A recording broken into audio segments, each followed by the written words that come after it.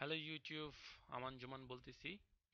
আজকের ভিডিও টিউটোরিয়ালে আমি ইন্টারনেট বাইপাসের তৃতীয় পর্ব নিয়ে আলোচনা করব। আজকে আমরা যা নিয়ে আলোচনা করব সেটি হচ্ছে কিভাবে ভিপিএন সার্ভার সেট আপ করা যায়। সো আমি আগে টিউটোরিয়ালগুলোতে বলে আসছি যে ভিপিএন সার্ভার অনেকভাবেই প্লেস করা যায়, সেট আপ করা যায় এবং এটার জন্য অপারেটিং সিস্টেমের সাথে সাথে ডিপেন্ড করে হচ্ছে যে আপনি কোন সার্ভার ইউজ করবেন। সো আমি আজকে আপনাদের দেখাবো হচ্ছে যে ওপেন ভিজেড ওপেন ভিজেট আর্কিটেকচারে উবুন্টু 16.04 এ কিভাবে উইন্ডোজ সার্ভার সরি সফটইথার ভিপিএন কিভাবে ইনস্টল করা যায়। সো এটা যদি আপনাদের 32 বিট হয় তাহলে কিন্তু আবার ডিফারেন্ট আর্কিটেকচার হবে। সো আমি কিন্তু এখানে 64 বিটের একটা সার্ভার নিয়েছি বেঙ্গল হোস্টের কাছ থেকে। এটা আমি টিউটোরিয়াল শেষে অবশ্য টার্মিনেট করে দিব। সো আমি দেখাবো এটাতে কিভাবে উবুন্টু সার্ভার সরি এই সফটওয়্যার ভিপিএন কিভাবে ইনস্টল করা যায়। তো যারা লিনাক্স সম্পর্কে একদমই নলেজ নাই তারা এ টু জেড ফলো করলে অবশ্য আপনারা পারবেন। সো ফার্স্ট অফ অল আপনাদেরকে পুটি ডাউনলোড করে নিতে হবে, পুটি। সো পুটি ডাউনলোড করার জন্য আপনাদেরকে এখানে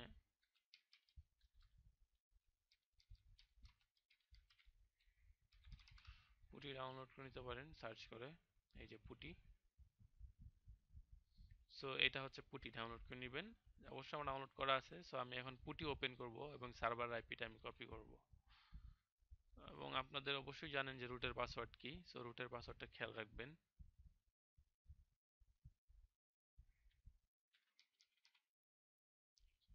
পুটি আমি ওপেন করলাম। এখানে আমি সার্ভার আইপিটা দিয়ে দিলাম এবং ওপেন দিয়ে দিলাম। ওকে। সো ফন্টটা অনেক ছোট। আচ্ছা, আমি রুট পাসওয়ার্ড, রুট আমার sorry user name root, password আমি দিয়ে দিচ্ছি। ওকে, আমি পুটিতে ঢুকে গেছি। সো আমার এখন যা যা করতে হবে, আমি পুরো টিউটোরিয়ালটা আমি যে টাইপ করব, টাইপ করে দেখানোর থেকে বরং আপনাদেরকে আমি একটা কমান্ড লাইনের একটা লিস্ট দিয়ে দিব যেখানে যেটা আপনি ফলো করতে পারেন। হুম। তো আমি এক্স্যাক্টলি এই জায়গায় যেভাবে কমান্ড লিখে দিয়েছি সেইগুলো ফলো করবেন। প্রথম লাইনে আমি কপি করতেছি, এন্টার করে দিলাম।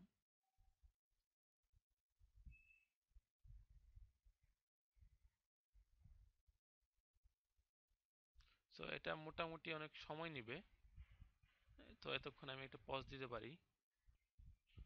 সো একই সময়ে আপনারা আরেকটা জিনিস ডাউনলোড করতে হবে, সেটা হচ্ছে যে জাস্ট ইয়েস করে কমপ্লিট করবেন, কারণ এখানে মনে হয় একটা পোস্ট ফিক্স সার্ভার ছিল। সো এনিওয়ে, যেটা আমি বলতেছিলাম, এই ফাঁকে আরেকটা জিনিস করে নেবেন, সেটা হচ্ছে যে সফটইথার ভিপিএন ডাউনলোড, এটা টাইপ করেন। টাইপ করলে দেখবেন যে এখানে ফার্স্ট লিঙ্কই পাবেন, ভিপিএন প্রজেক্ট।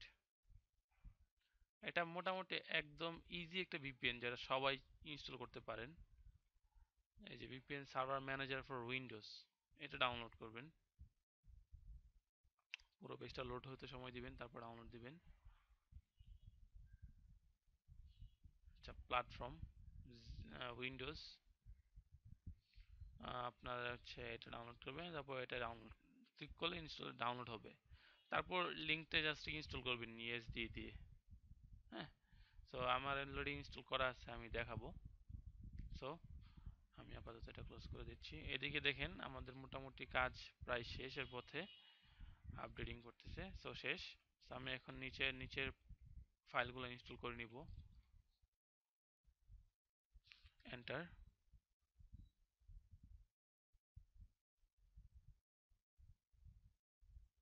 সো এখানে কতক্ষণ সময় নেবে।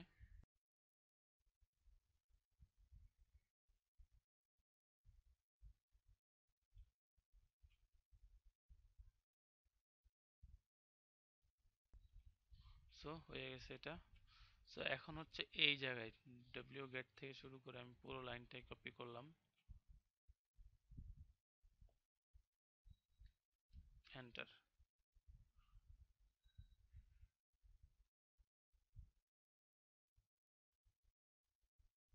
এটাকে আবার এক্সট্রাক্ট করব এবং রিমুভ করে দেবো। এক্সট্রাক্ট করার পর এক্সট্রাক্ট করা হয়ে গেছে। তো আমি কিন্তু এল এ চাপ দিই, দেখতে পাবেন যে ভিপিএন সার্ভার নামে একটা ফোল্ডার ক্রিয়েট হয়েছে। তো আমি এটাকে প্রথম লাইন দিব সিডি মেক, তারপর ইয়েস করার জন্য ওয়ান ওয়ান চাপবো, তারপর আবার ওয়ান চাপবো, আবার বলছি ইয়েস করবো কিনা, আবার ওয়ান, চেক করে দেখবে যে এটা আমার সিস্টেমের সাথে যায় কিনা, বলছে যে ওকে হবে। তো ইনস্টল সার্ভার কম্পাইল হয়ে গেছে। তো এখন ওটাকে আমি মুভ করব, আমি এই সাথে এই চারটা লাইন একসাথে দিতে পারি এই মুহূর্তে কোনো সমস্যা ছাড়া। ওকে, সেটা আমি অন্য একটা ফোল্ডারে পাঠিয়ে দিছি ইউজার লোকাল ভিপিএন সার্ভারে। সো এখন হচ্ছে আমি এই দুইটা লাইন একসাথে কপি দিই,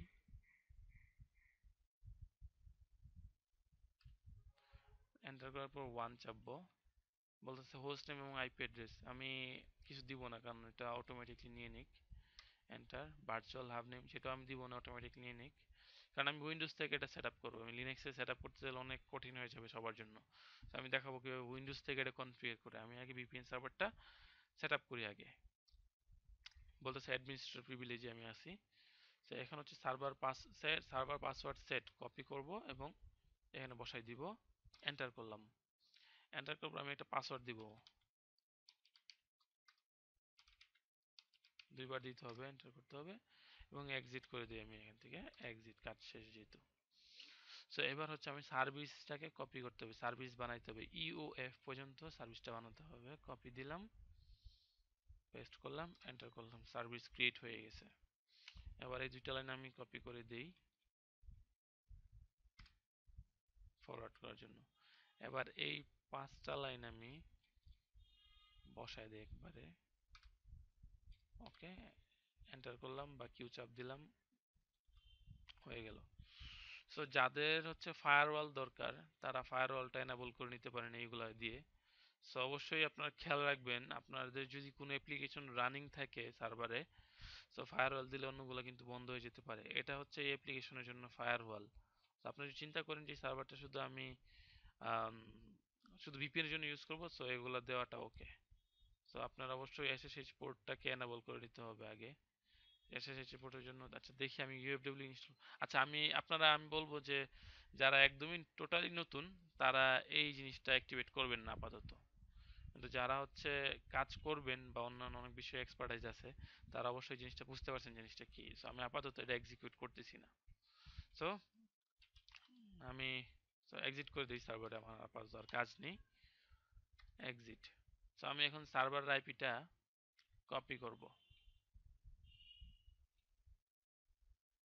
সার্ভার আইপিটা আপনারা জানেন, আপনারা যেখান থেকে কিনেন না কেন। সো আমি এখানে আমার সফটইথার ভিপিএন ম্যানেজার ইনস্টল করা আছে, সার্চ করলেই পাবেন। আমি এটা ওপেন করব। ওপেন করার পর আমি এখানে নিউ সেটিংসে যাব, আমি সার্ভার আইপিটা দিচ্ছি, হোস্ট নেমে দিচ্ছি, পোর্টে আমি 443 দিতে পারেন। আমি বলবো আপনারা সবাই 443 দেন, বাট আমি 5555 দিয়ে দিয়েছি কারণ এটা হচ্ছে এদের নিজস্ব পোর্ট। পাসওয়ার্ড আপনার সার্ভারের পাসওয়ার্ডটা দিবেন, তারপর ওকে এবং কানেক্ট দিবেন। এই যে আইসা পড়ছে। সেটা হচ্ছে কনফিগার করার জন্য বলতেছে কি করবেন কনফিগারটা। সো কনফিগারের জন্য আপনাকে রিমোট অ্যাক্সেস ভিপিএন এবং site two site VPN accept from other site two centre, ওকে, তারপর নেক্সট, ইয়েস, হ্যাঁ ইয়েস। হাবের নাম কি দিবেন, ধরে নিলাম বিডি, বাংলাদেশে যেহেতু বিডি দিলাম, আপনার যে কোনো কিছু দিতে পারেন। সো এটা হচ্ছে আপনার ডিডিএনএস, ডাইনামিক ডিএনএস, ধরে নিলাম আপনার আইপি বারবার চেঞ্জ হয়ে যায়, তখন এই আইপি এই ডোমেইনে বা ডিএনএস এ কানেক্ট করলেই হবে আইপিটা, যা ইচ্ছা চেঞ্জ হোক সমস্যা নেই। সো এটা আপনার এক্সিট দেন, সমস্যা নেই। L2 টিপিটা এনেবল করব, এটাও এনেবল করব এবং এখানে প্রি শেয়ার্ড কি দিতে পারেন। আমি আপাতত ভিপিএনই রাখলাম, আপনাদের ইচ্ছা মতো দিয়ে দিন। যারা আসলে কোনো সফটওয়্যার ছাড়া কানেক্ট করবেন তাদের জন্য এটা লাগবে আর কি। তো ওকে, আচ্ছা এটা আপাতত আপনারা ডিসেবল করে দিবেন। হ্যাঁ, এটা পরে আমি আরেকটা টিউটোরিয়ালে দেখাবো কি জিনিস।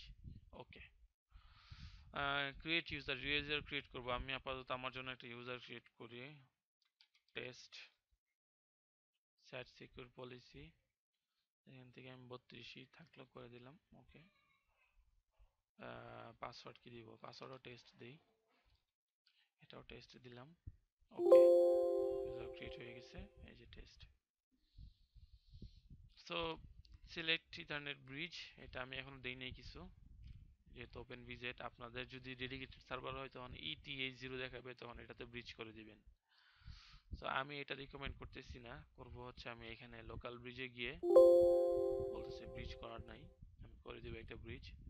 So hub BD tap new device, এখান থেকে আমি দিলাম এসি VPN। আপনারা যা ইচ্ছা টাইপ করতে পারেন, বাট এটা দিতে পারেন, কোনো সমস্যা নেই। Create local bridge, yes. এটা দেখাবে, এরর দেখাবে, কিন্তু একটু পরে অপারেটিং দেখাবে। সো এটা নিয়ে চিন্তিত হওয়ার কিছু নাই। যেমন আমি যদি ওপেন করি, সো আপনার ডিলিট করে দিলে কোনো সমস্যা নেই, তাও চলবে, ফাংশনাল থাকবে। সো আমার এটা সাম রিজনে এরর দেখাচ্ছে, সমস্যা নেই। সো আমি এখানে ক্লিক করব, ম্যানেজ ভার্চুয়াল হাবে যাব, তারপর ভার্চুয়াল নেট সিকিউর একটাতে ঢুকবো, এনাবল সিকিউর নেট দিব, ওকে দিলাম। সিকিউর নেট কনফিগারেশনে আমি আইপি অ্যাড্রেস আপনার, এখানে আপনার ইচ্ছা মতো এটাই রাখতে পারেন। সো আমি বলবো যে এটা না রেখে বরং আপনি নিজের মতো করে এটা দিতে পারেন। 30টা আমি এখানে চেঞ্জ করে ধরে নিলাম, 10 দিলাম। তো এখানে সব জায়গায় 10 দিতে হবে। সো এখানে DNS সার্ভার, এটা না দিয়ে বরং আমি চেঞ্জ করে পুরাটা বরং 1111 করে দিই, এটা 888 করে দিই, একটু দেখতে সুন্দর লাগলো। গেটওয়েটা কিন্তু 30 ছিল, আমি এটা 30 না 10 ছিল, এটা অনুযায়ী গেটওয়ে। সো এখানে অ্যাড্রেস পুলটা অ্যাকচুয়ালি 101 থেকে শুরু করি, আমি এত অ্যাড্রেস আইপি দিব না, 120 দিই, এত দরকার নেই আমার। সো আপনার চাইলে যেরকম আছে এরকমই রাখতে পারেন, কোনো সমস্যা নেই, তাও চলবে। তো এটা আমি করে নিলাম, আর একটু ফাস্ট কাজ করবে আর কি। ওকে দিলাম, এক্সিট দিলাম, এক্সিট দিলাম, ওকে। সো আপনারা যারা L2TP ইউজ করতে পারেন আমি সেটাও দেখাবো। তো আমি আপাতত সার্ভারের যে আইপিটা আছে বা এই অ্যাড্রেসেও কানেক্ট করা যায়, তো এটাই আমি কপি করলাম ধরে নিলাম। হুম, বা আপনার সার্ভার আইপিটাও নিতে পারেন এইখান থেকে। সো আমি এক্সিট করলাম। তো এখন হচ্ছে আমি সফটইথার VPN ক্লায়েন্টটা ওপেন করব। সো যাদের হচ্ছে সফটইথার VPN ক্লায়েন্ট ইনস্টল করা নেই, এনাদের হচ্ছে ডাউনলোড করতে হবে। যেমন এখান থেকে SoftEther VPN, তারপর হচ্ছে এখান থেকে আবার সেম পেজ থেকে ডাউনলোড করা লাগবে। এই যে ডাউনলোড SoftEther VPN ডাউনলোড করব। সো VPN কম্পোনেন্ট কোনটা? Client, platform, Windows, architecture Intel x64, এটা ডাউনলোড দিবেন এবং ইনস্টল করবেন। ইনস্টল করার পর আপনাকে যেটা এটা বলবে আর কি, যে হাব ক্রিয়েট করতে হবে। সো আমি এখানে ক্লায়েন্টটা ওপেন করি। আপনারা এইটাতে চাপ দিবেন, চাপ দেওয়ার পর নিউ ভার্চুয়াল ট্যাব দিবেন, তারপর ইয়েস করতে বলবে, ইয়েস করে নেবেন, যেহেতু আমার ক্রিয়েট করা আছে এখানে, আর আমি আর দিচ্ছি না। সো আমি এখন নতুন VPN সার্ভারটা সেট আপ করবো, connect, new VPN settings. So এইখানে হচ্ছে আমি আমার সার্ভার আইপিটা বসাবো, বা আপনার DDNS-টা বসাবেন। সো যেটাই বসার সমস্যা নেই, ওকে। এখানে বসাইলাম। আমি পোর্ট 555 দিলাম, হাব নেম দেখেন বিডি চলে আসছে, না আসলে আপনি সিলেক্ট করে দিলেও হবে। তারপর হচ্ছে আপনার অ্যাডভান্স সেটিং এ আপনি চাইলে এটাকে 32 করে দিতে পারেন, হাই স্পিড পাবেন। এনক্রিপ্ট করলে করতে পারেন, আমি আপাতত এনক্রিপ্ট করব না, যেহেতু বাংলাদেশে আছি আমি। তারপর পাসওয়ার্ড, ইউজার নেম আর password, user name test, পাসওয়ার্ডও test, ওকে দিবেন। তো আমি এখন ডাবল ক্লিক করলে কানেক্ট হয়ে যাবে। আমি আপাতত এই অংশটা ব্লার করে দিয়েছি, কারণ আমি এমন এক সার্ভার দেখা যাচ্ছে এখানে। কানেক্ট হয়ে গেলে একটা আইপি অ্যাড্রেস নোটিফিকেশন দিবে। সো এখন আপনি ইচ্ছা করলে টেস্ট করে দেখতে পারেন যে আপনার কত কি স্পিড আছে।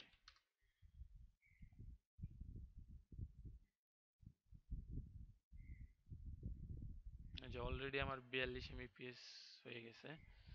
সো যাই হোক, টিউটোরিয়াল অনেক বড় হয়ে গেছে অলরেডি। সো এটাই ছিল আমাদের আজকে টিউটোরিয়াল।